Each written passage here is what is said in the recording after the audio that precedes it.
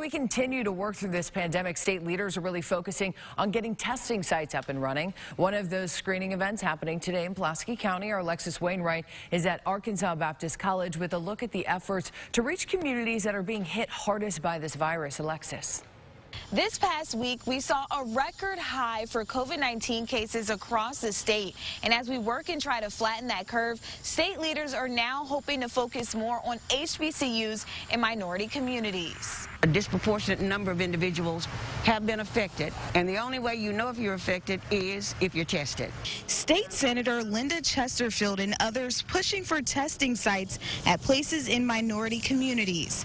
Saturday, they partnered with the Department of Health and UAMS to host a testing site at Arkansas Baptist. It's imperative that they be tested so that they know and we know that it is safe for them to open schools. This event is just the first of 3 for HBCUs, historically black colleges and universities. Anyone can get tested whether they have symptoms or not. Meanwhile, Dr. Neldia Dykes offers some advice for everyone moving forward. Wear your masks.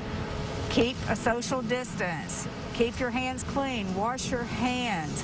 Treat others as if you're infected. Dr. Dykes' words align with Governor Asa Hutchinson Friday. He urged Arkansans to follow public health guidelines this weekend. He said 900 cases is too high, and we need to reduce that to make progress. If you don't have to go out, stay home. More than 130 people came out to get tested. Chesterfield says it's important for everyone to know their status so they can know how to protect themselves and their loved ones. I'm so proud to see members of the African American community, the white community, Hispanic community coming out today to say it matters to us.